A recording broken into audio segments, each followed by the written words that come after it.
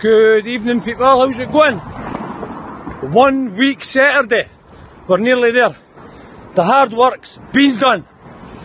Doing the one session a day. What Bill says, Mark, still getting your runs from time to time. Go on a wee run, keep the legs loose. Loose as a goose, as we say up here. So that's what I'm doing, just putting in a wee run. Guys, you can see us keep banging on about Barry Jones's level and that, right?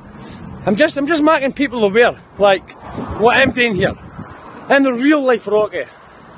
Can minimum amateur fights, decent pro kickboxing career, but let's be honest, I turned pro kickboxing, first pro fight, I never threw a kick in my life. So I done no bad.